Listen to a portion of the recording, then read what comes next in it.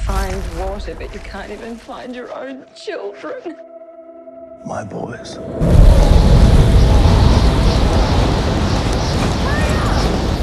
Arthur, Henry, and Edward Connor. All right. Well done, you are, for not leaving your brothers behind.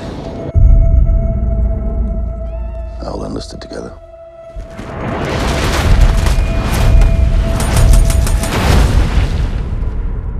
And they died together. They should be buried at home, beside their mother.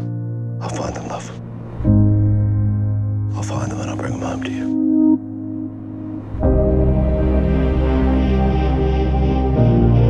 Your guidebook is out of date. I didn't come here to sightsee. I'm on my way to Gallipoli. There's nothing there but ghosts. You walk off your farm, you turn up in this place, a horror reserve, for what? My sons were all killed in one day. I can find them. Maybe we could help him. You know what the chances of finding his boys are. He is the only father who came looking. They're right here. You found your sons, Edward, Henry. How on God's earth did you know they'd be there? But you haven't found Arthur yet. If this is your son, he did not die here.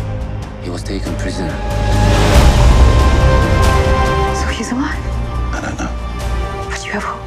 Hope's a necessity where I come from. It's not safe. You can't stay. Not your world. Go home, Mr. Gordon. It was my job to steer my boys to manhood. I failed them. I measure a man by how much he loves his children, not by what the world has done to them. Come on.